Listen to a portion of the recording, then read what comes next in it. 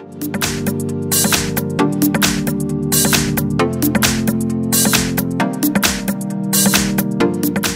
I have INFINIX Zero 500. Let me show you how to accomplish here wipe cache partition on the following device. So at the very beginning, let's start by pressing the power key.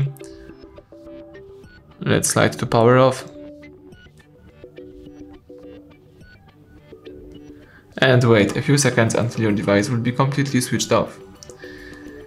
Then let's use the following combination of keys, power key and volume up. Let's hold down together those two keys, power key and volume up.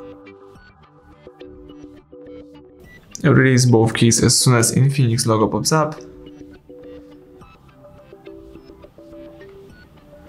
The now command picture pops up in front of you, so let's hold down right now power key and press volume up once. And this is Android system recovery. Here you can navigate by using both volume keys and confirm options by pressing power key.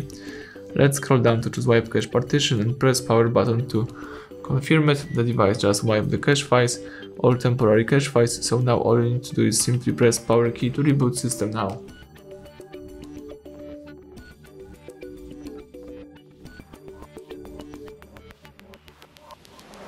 That's it, now you can unlock the screen and start using your device in a normal way. So thank you for watching, please subscribe our channel, leave a thumbs up under the video.